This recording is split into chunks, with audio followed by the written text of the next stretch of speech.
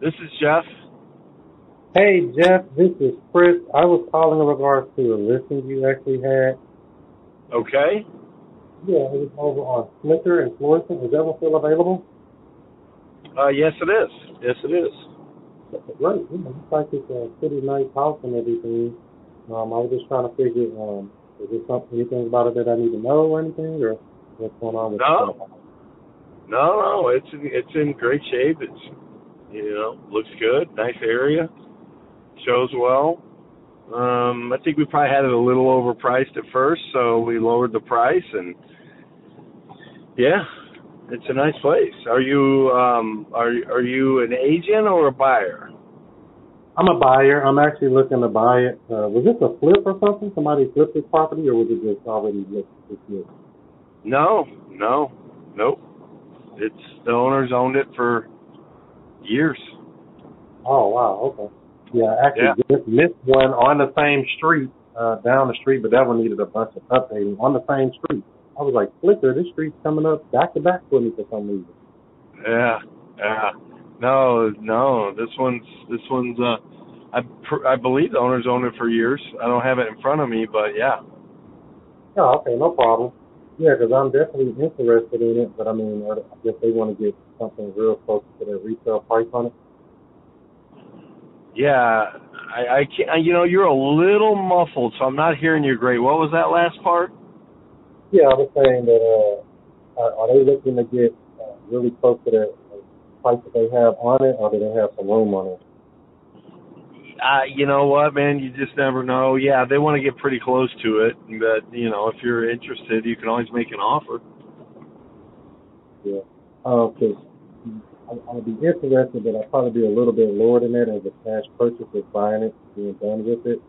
I just didn't know if it was worth the time to write up something and all that. You know what I mean? I always like to take the temperature first before I go through all that whole song and dance, Yeah. I mean, I don't know. How far off are you talking about offering? What percentage off are you trying to get? That's a good question. It would probably be, I don't know, probably around the 110 range, 120, somewhere in there. 110, 120. Okay. I'm driving right now, and we have a lot of properties. What is that one listed at? Yeah, it says 164.9. Yeah, they're not. They wouldn't come down that much. I've already had discussions with them. They would just keep it and rent it and just keep it before they came down, 40, 50 grand.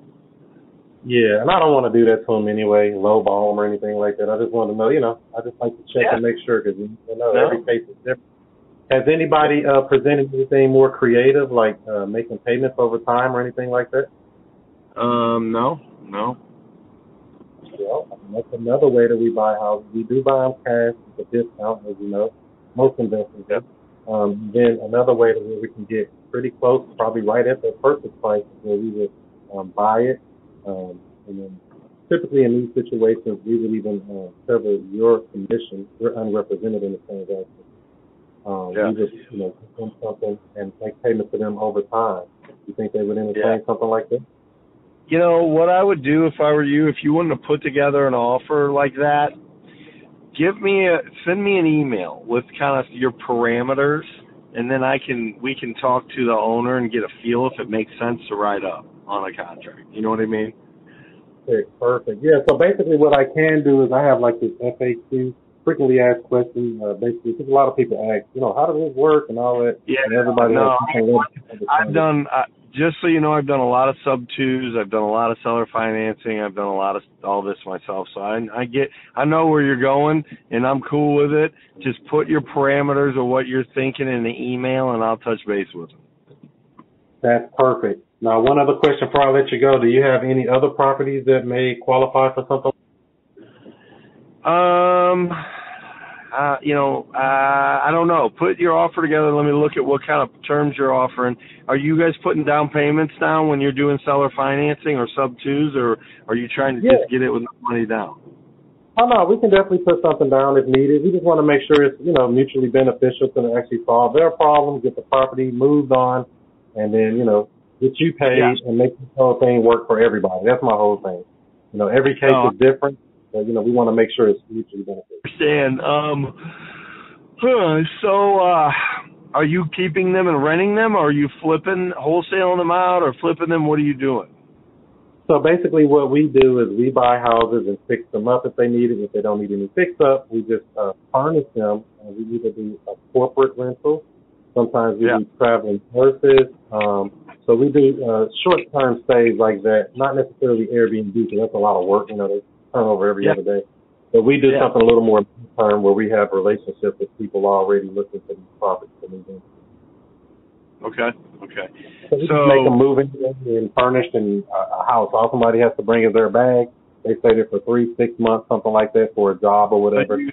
So you do midterm. You do midterm rentals. You don't flip them. I do not flip property. If I flip it to myself. Gotcha. All right, cool. I don't care. I'm not against any of it. I'm just trying to. You're asking if I have anything. I'm just thinking it through on what would fit you. So send me that email. Let me think about it, and I'll let you know. Okay. Okay. Yeah, I'm going to send you a text right after this call. You can just write back with your email address, and I'll get that over to you today. Perfect. I appreciate it. All right.